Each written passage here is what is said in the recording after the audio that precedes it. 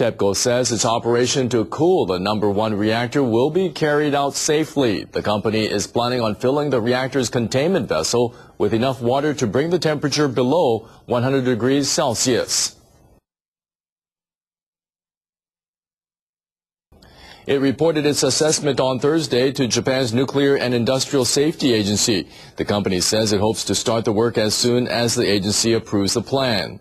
TEPCO says about 7,400 tons of water will have to be pumped into the containment vessel for the cooling process. It says the vessel and the reactor building will both be able to withstand the weight of the water.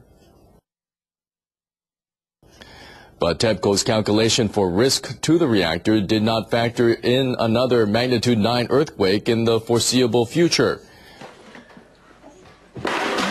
Pending regulatory approval of the operation, the company plans to increase the amount of feed water into the reactor to 8 tons per hour from the current 6 in hopes of filling the containment vessel in 20 days.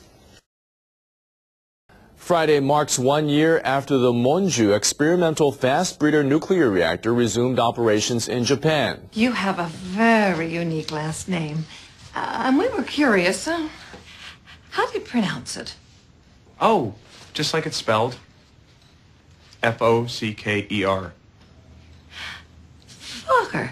However, there is no clear prospect for a research and development program involving the reactor amid growing safety concerns following the nuclear disaster in Fukushima. The reactor, located in Tsuruga City, Fukui Prefecture, resumed operations on May 6th last year after a 14-year shutdown due to a sodium leakage accident and fire in 1995. Resumption of operations appeared to support research and development at the reactor as a main pillar of Japan's nuclear fuel recycling policy. However, when the reactor was stopped for inspections last August, a 3-ton fuel exchange device fell into it and got stuck. What the fuck? The Japan Atomic Energy Agency plans to resume test operations by March 2012.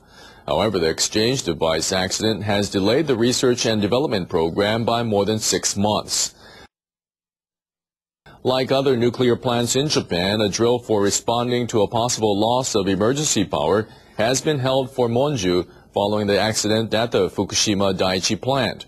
Fukui Prefecture has also asked the Technology Ministry to ensure the safety of the Monju reactor and to set up a panel of experts for verification. I look forward to continuing this dialogue in the months ahead. Thank you very much, everybody.